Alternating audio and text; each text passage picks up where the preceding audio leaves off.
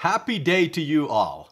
My name is Tim Sutinen from PrivacyProShop.com, and on this video I'll be showing some of my favorite open source apps on my de-googled phone.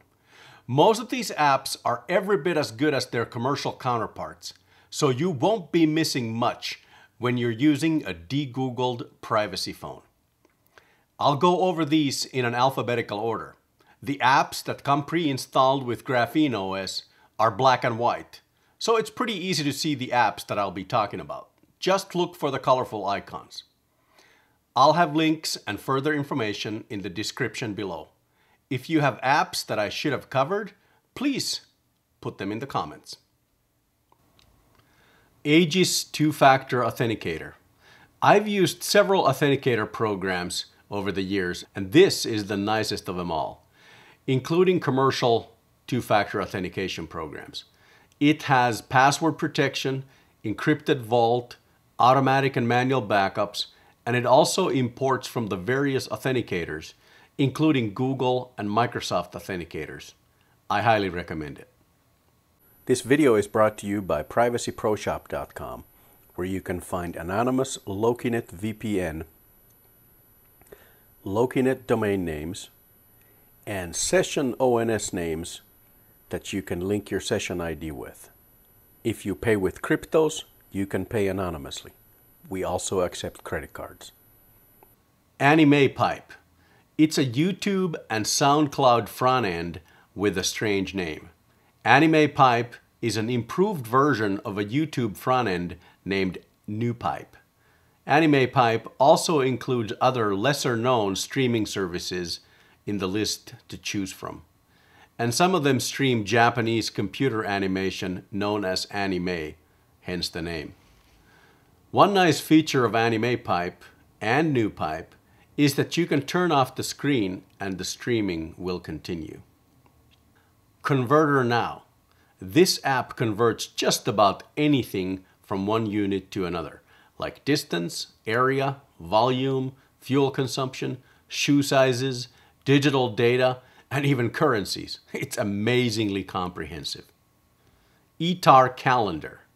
Etar is a calendar that can talk to your CalDAV calendar backend in a cloud service, and can also create and use a local calendar. It works well for my limited calendar needs.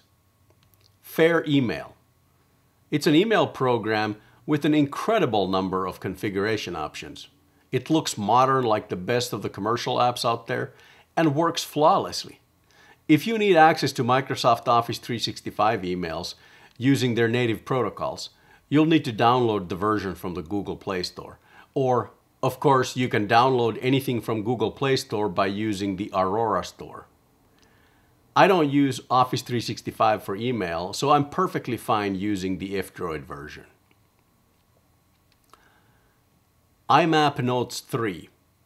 It's a note-taking app that stores the notes in an IMAP mail server.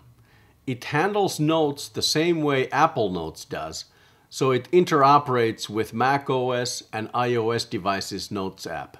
So if you have notes in those, you can share them with your GrapheneOS privacy phone. You can also see the notes in an IMAP mail client in the Notes folder. Word of caution. F-Droid has both IMAP Notes 2 and IMAP Notes 3.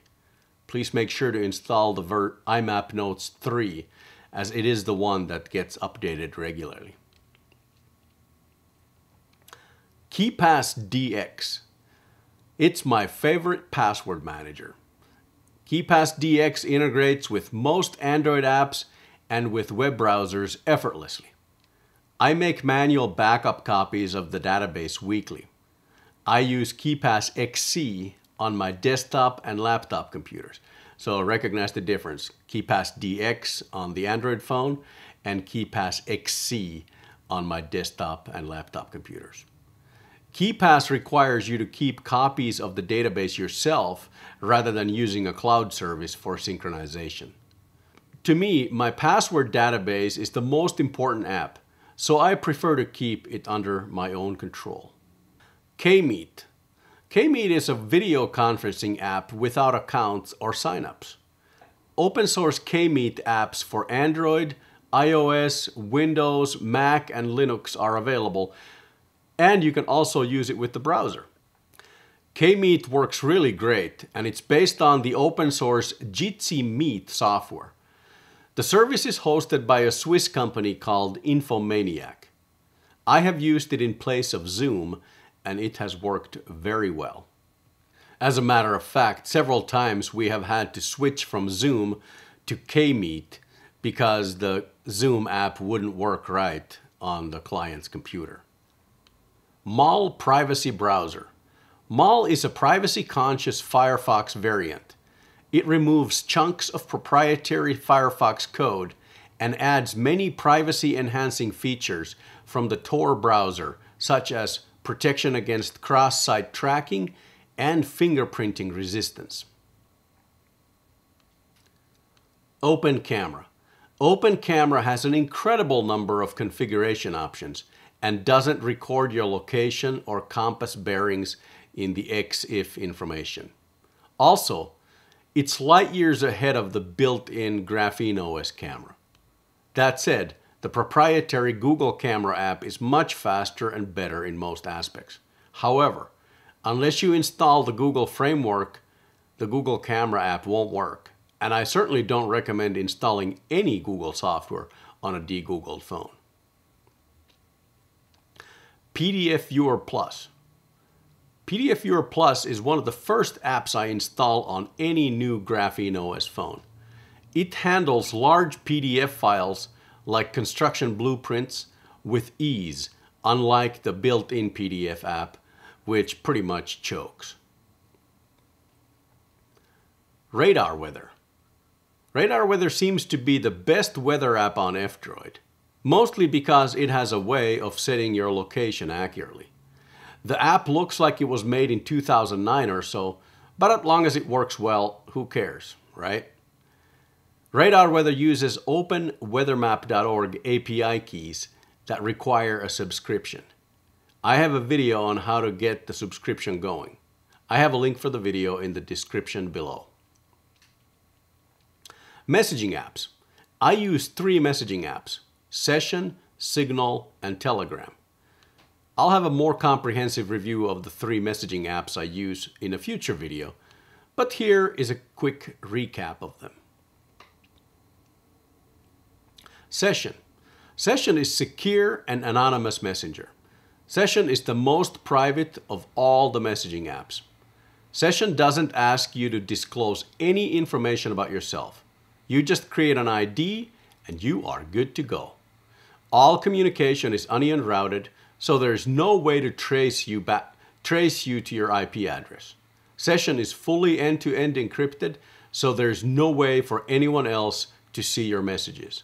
Also, Session is decentralized, so there isn't a central point of failure, and it can't be shut down by hackers or governments.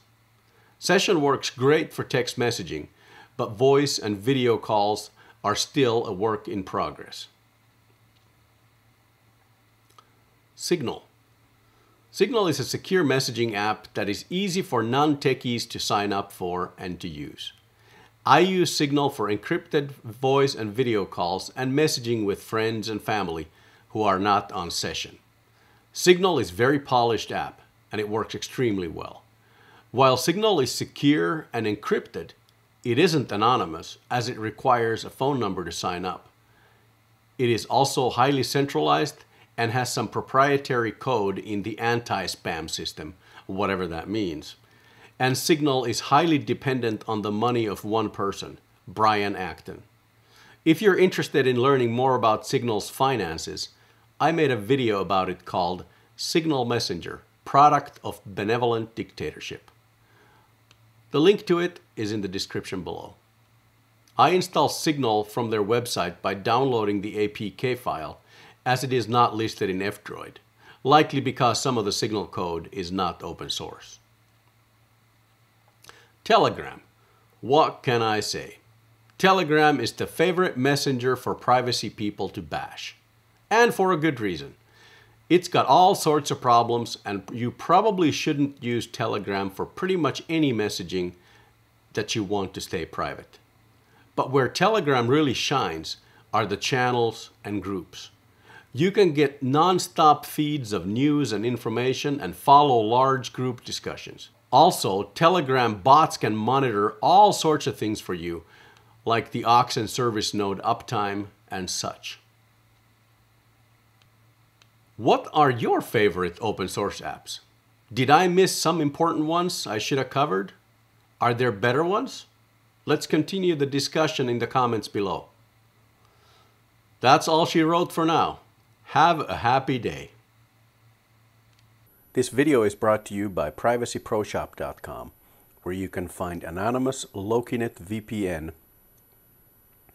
Lokinet domain names, and session ONS names that you can link your session ID with.